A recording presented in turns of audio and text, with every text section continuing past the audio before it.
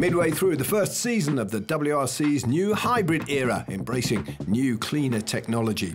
The drive towards greener racing shared with other championships, of course, including the FIA eTouring Car World Cup. Hyundai Motorsport leading competitors in both series and bringing the two together at Zolder in Belgium recently, showcasing Hyundai's latest electric and hybrid technology in the shape of a car swap.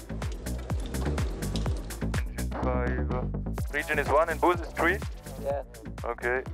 Thierry Neuville handing over his i20N Rally1 to 2019 WTCR winner Norbert Michelisz.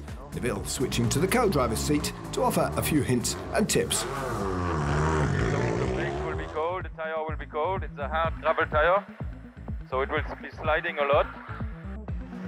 It was kind of tricky to understand how to drive the car, but yeah, having Thierry next to me, I mean, he was talking to me all the way, always telling me when to brake, when to go flat again.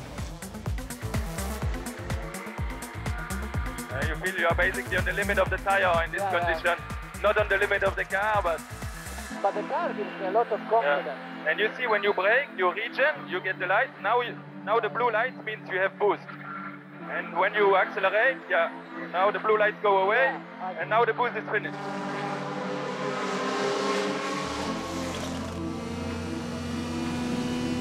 Obviously, it's not a lot of lateral grip because of the gravel tire, but...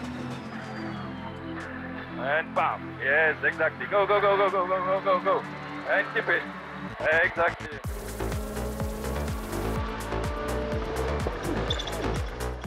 It was very strange, I have to say, but it was something which was very enjoyable. Yes, and go, and go. Exactly. You like it? Yeah, a lot. You know, it's very easy handling.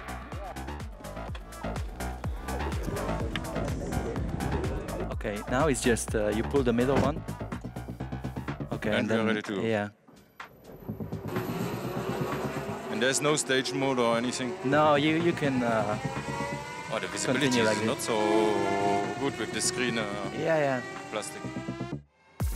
Then it was Neuville's turn to get his first experience of an all-electric race car, taking to the wheel of the Hyundai Veloster N ETCR with a few words of wisdom from the passenger seat. You need to turn the steering a bit more than you would expect. Yeah? Yeah. The driving style is completely different, the corner speeds as well. I mean, rallying is all about finding the traction and placing the car. As in circuit, it's being the cleanest to be the fastest, and that's the biggest difference. Right. Oh yeah, you can feel the weight, huh? Yeah, especially down here.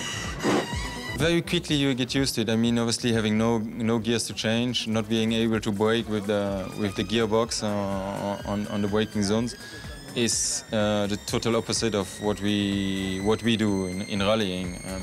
WRC Plus, all live.